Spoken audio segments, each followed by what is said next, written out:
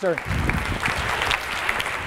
In 1997, Esquire magazine, a magazine about men for men, needed a cover model for their special edition New American Heroes.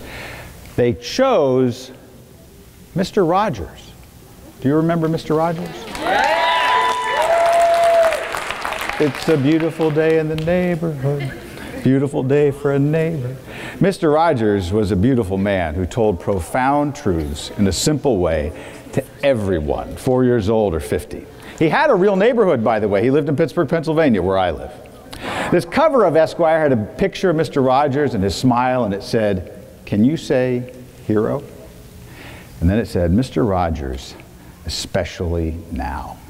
Now, the beginning of every television show, Mr. Rogers did the same thing. He sang a song, he put on his sweater, he changed his shoes.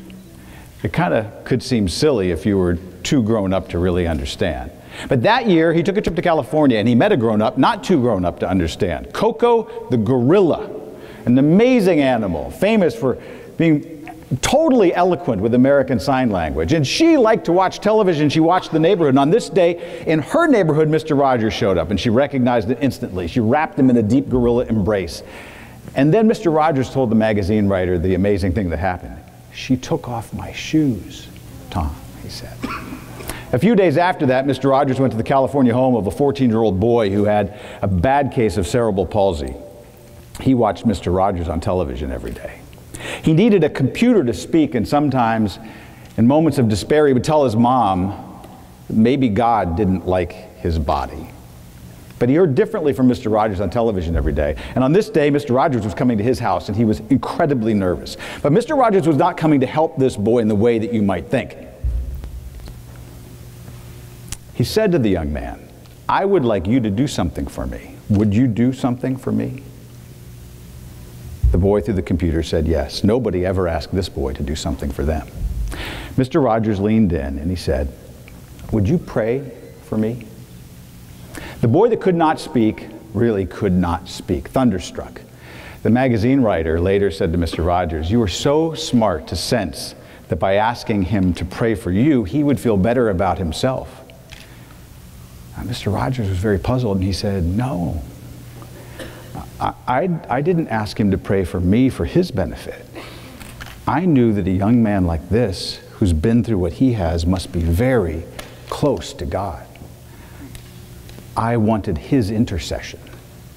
Intercession is a powerful word, so is intersection. I've long taught that a major key of life is paying attention at the intersections. Usually I'm talking about that metaphorically. Right now I'm talking about it physically. In the early 90s, I had just moved to Pittsburgh. I didn't really know my way around. I left a broadcast. I had to get to the airport. I was lost. I took a wrong turn. I was in downtown Pittsburgh.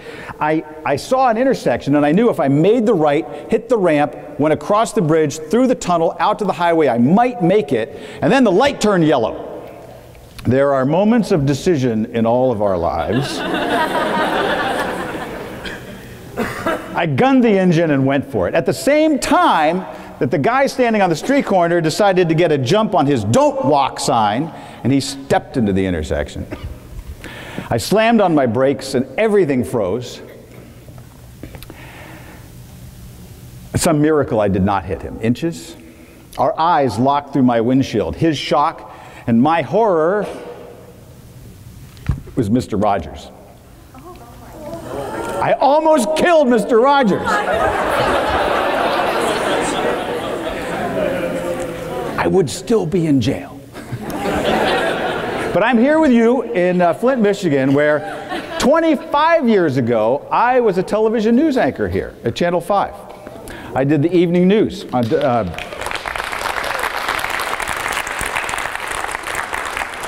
I would anchor the news on the weekends, and during the week I would tell stories around mid-Michigan.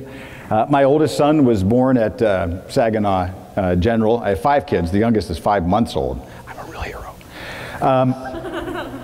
I planned today to actually tell you about some of those stories from mid-Michigan.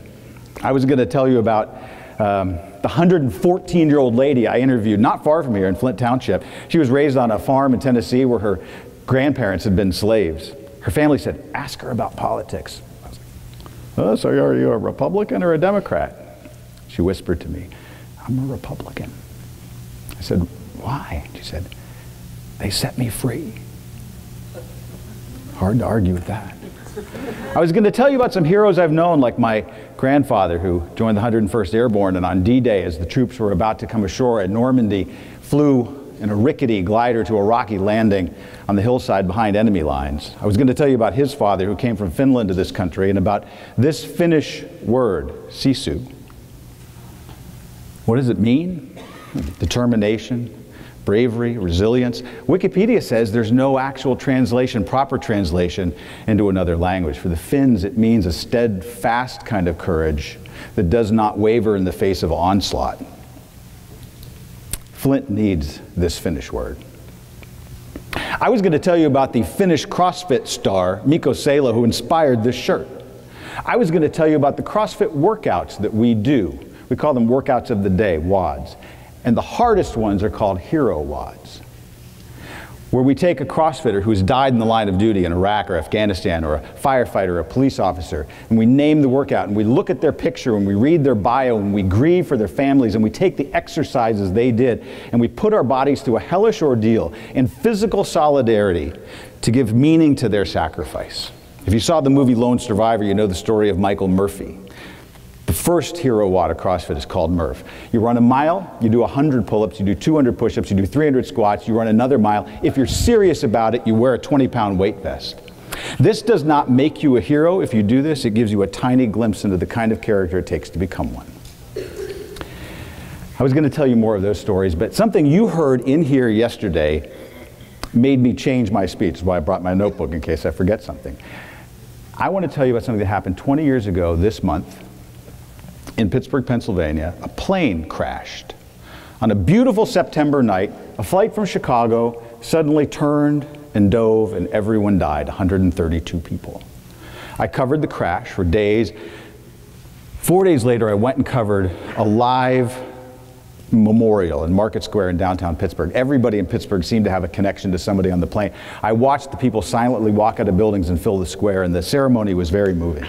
Music and prayers and speeches. The Salvation Army commander who was in charge did something not on the schedule. In his jacket pocket, he had a cassette tape. He planned to not play it, but at the last minute changed his mind. On the tape was a recording from a church service just a few days before the crash, a song sung by a young man who died when the plane went down. His name was Kirk Lynn. He worked for a bank in Pittsburgh. He'd been on a business trip to Chicago. He was a volunteer choir director at the First Evangelical Free Church in McKeesport, Pennsylvania, a town very much like Flint. He had told his fiancée that he felt that God meant him to do more with his music and to reach more people. That was about to come true.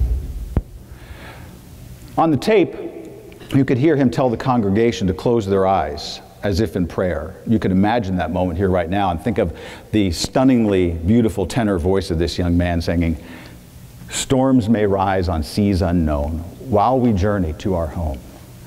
Surely we'll know what grace is for as we sail to heaven's shore." They played this tape for thousands, and it hit like a tsunami wave of healing for a broken city. I've never seen people sob like that. As soon as it was over, I called the newsroom and I said, we need to get a crew down to that church. And that song could have been a footnote in a much larger story of loss and despair, but we fanned those flames, just journalists telling a story, and pretty soon people were hearing about it across the country. I was proud of my role in helping to fan those flames, but the story was about to get bigger for me. A day later, I was talking with an official at the college I attended outside of Chicago, Wheaton College, and I told her about the ceremony and about the young man and the song, and she said, "It wasn't Kirk Lynn, was it?" And I said, "Yes." And she said, "Well, he was a student here at Wheaton College when you were. Did you know him?" I was stunned. I stepped back from my phone to my desk. I didn't know him, but I would soon feel like I did. I went to Wheaton 2 months later, and at homecoming told a crowd of 2,000 the story of Kirk Lynn and the song and the healing that it brought to that town. A year later, a good friend of mine introduced me in D.C. to his soon-to-be fiancée. She was from Pittsburgh. She asked me about the plane crash, and I told her about the service and the young man and the song. She said, "It wasn't Kirk Lynn, was it?" I nodded. She grew up in McKeesport, sat next to Kirk Lynn in elementary school, and began to cry as I told her the story. A few years later, I was asked to speak at a prayer breakfast. I thought, you know what? It's been a couple years. I'm going to go and I'm going to tell that Kirk Lynn story. That morning, I was reading the newspaper, and there was a letter to the editor from Kirk Lynn's mother. Of course there was. I tracked her down, I called the church, and they told me that in the months and years after the crash, they had gotten 10,000, thousands, 20,000, 30,000 requests. They'd sent out cassette copies to every state in the country. A young man who was dying of a brain tumor was at peace with that, planning his own funeral service. Said, I would like them to play this song at my funeral. A woman whose sister was in a coma from a car crash wanted to play that song at her bedside. I could tell you many more twists and serendipities in the Kirkland story, but I don't have time. But I have a hunch that I want to tell you about. When I was at Wheaton, Kirkland was 3 years behind me. 1 year behind him, a transfer student in his sophomore year. And I don't know if this transfer student knew Kirkland, but I am really certain that he knew this story. The crash that killed Kirkland happened just a few years after these young men graduated from Wheaton. Wheaton's a small school with devoted alumni. The story of Kirkland was widely told and known. A young man with no expectation would get on a plane and suddenly die in a crash, but had this hope that he was meant for something more and his music would bring a message to a larger group. The transfer student, just a few years later, would also board a plane, also on a September day, and it would also crash near Pittsburgh, Pennsylvania. And that was the young man from right here in Flint, who in the moments that mattered said the words we remember, let's roll. My oldest daughter is a student at Wheaton, and every day she dines in a building named for Todd Beamer.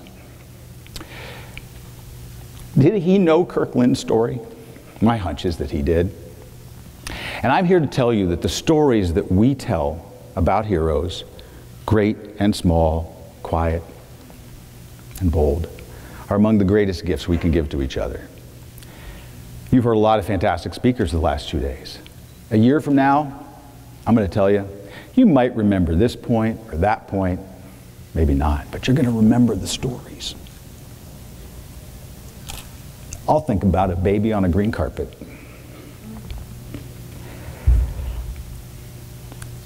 You heard Dan yesterday talk about bringing that flag out of the Pentagon, and he said, your day of testing is going to come. Will you be ready? When your world collapses, when you see evil done in front of you, when you see evil done to you, you will need a deep reservoir of heroes and their stories to sustain you. Learn those stories.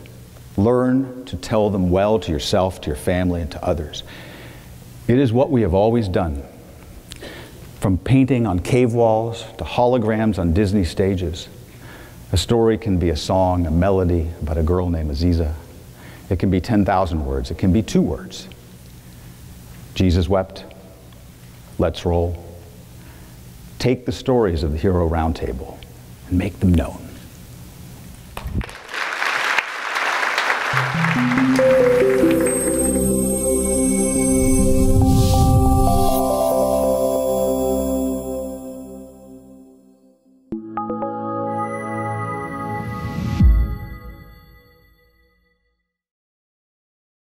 The Hero Roundtables are the global events that ask the question, what is a hero?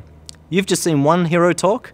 To find more and join the conversation, visit our website or social media.